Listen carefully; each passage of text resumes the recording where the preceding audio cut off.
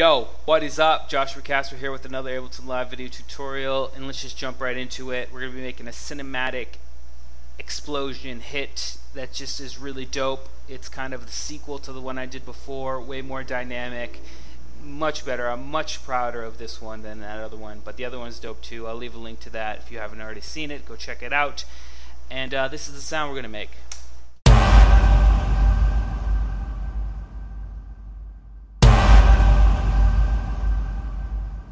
Pretty sweet, right?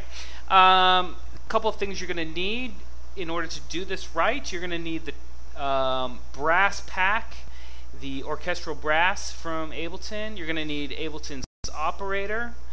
You're going to need the drums that come with the suite. I'm pretty sure this timbales drums, or obviously you can just get your own samples from somewhere else and use those.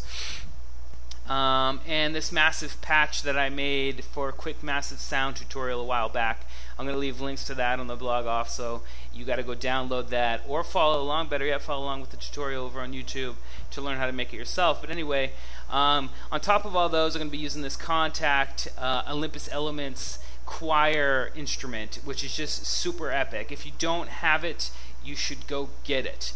It's so realistic, it's so clean, it's so it's epic. I don't even know how else to explain it.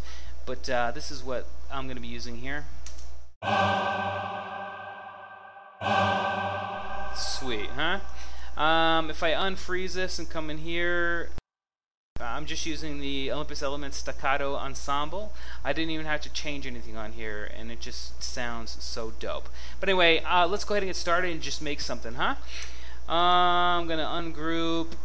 And I'm going to delete everything, and I'm just going to start with this Kontakt player just so we can get this out of the way, because I know not a lot of you have it, but like I said before, go get it if you ever want to use a choir inside of your tunes. High quality. And what I have here is just a G1, G2, G3, G4. No big deal, and it's just all hitting on the same one on that staccato. I also have the ambience, free ambience reverb on one of the return tracks, and the Ableton's ping pong delay on the other one, and I got a lot of reverb on that and just a tad of ping pong delay. So I'm going to go ahead and freeze that up, and I'm going to go ahead and Control-Shift-T to add another MIDI track.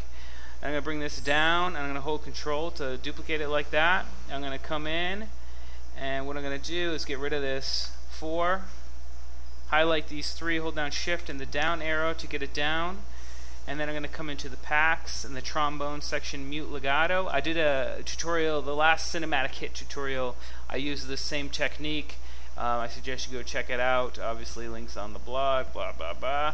But for this top hit, I don't want it to be as pronounced as these bottom two, so what I'm going to do is click on this top note and pull the velocity down, and that's going to change the actual sample inside of the instrument rack. So it should sound pretty good now. Let's go ahead and solo this and see what it sounds like. Sounds pretty cool, right? And if I pull this back up, this is what it sounds like if it's all the way up. See how it's kind of harsh right there? I still want those high notes in there, that high frequency, but I just don't want it opened up like the G1 and the G0 down here. Much better for me, and I'm going to put on some reverb again. It's maybe too much. Cool. Alright, and I'm going to freeze that up just to keep it going so my computer doesn't freeze up on me. Control-Shift-T to add another MIDI track. This one I'm going to pull this down. And fold it up, and I'm going to be using the G3, I believe. So what I'm going to do is delete those other two, pull this all the way up, click on it, Shift, hold down Shift in the up arrow to get a G3. I'm going to come into the plugins, drop massive on here. I'm going to come into the drop down. These are all my presets, and Joshua Casper Effects Explosion Deep. This should be available for download on the blog if you don't want to follow that tutorial. Links to both either way. And what we're going to do is turn on this noise. Now I don't remember if I did the noise part for that tutorial. Without the noise on, this is what it sounds like. Let's solo this up.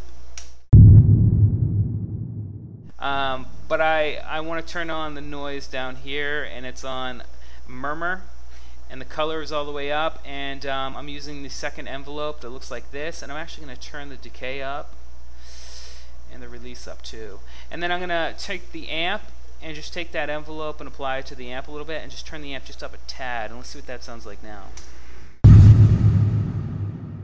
So as you can hear, it's just adding a little bit of top end to it. You know, depending on how epic you want that. I'm just going to pull it down because I'm going to be adding some drums to give it more of that rigid hit sound, but that sounds pretty good for now.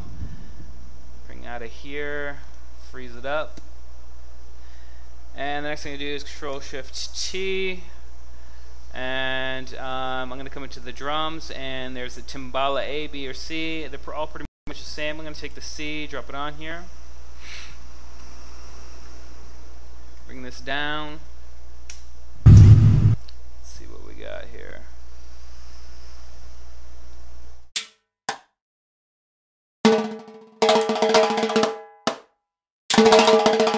I'm going to use this mute, and I'm going to use this open. Pretty nice, and I'm going to turn up the reverb too. Sweet. And now if I play all of those together, it's already sounding pretty epic. And now the last final touch would be Control-Shift-T, and again duplicate that, and I want to come in, fold it down, get rid of this. I want to put it on G1 just so everything's hitting on G, just to keep things simple.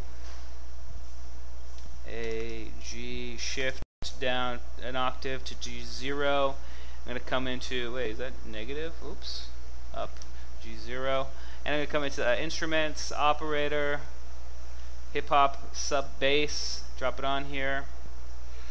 Next thing I'm going to do is I'm going to take this and just pull it all the way over. And then I'm going to come into, solo this up. I'm going to come into the second oscillator here and just bring it down like this.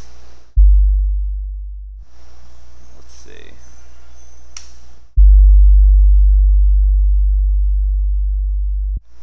So a little bit shorter than that. So that's pretty sweet, and if I just turn this down a little bit and play them all together, this is what we have.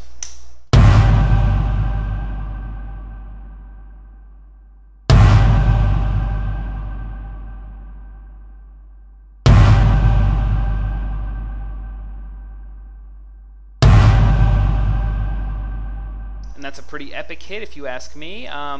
You might want to go in and do some EQing, like on that massive. You might want to take out the sub just so that sub has more room to breathe.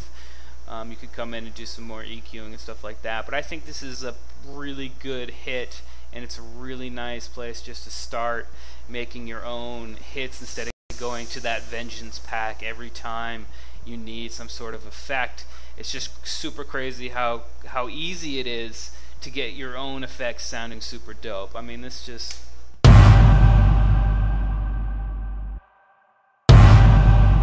that's just epic, man. I can go ahead and plug that into a sample pack and sell that all day long, right?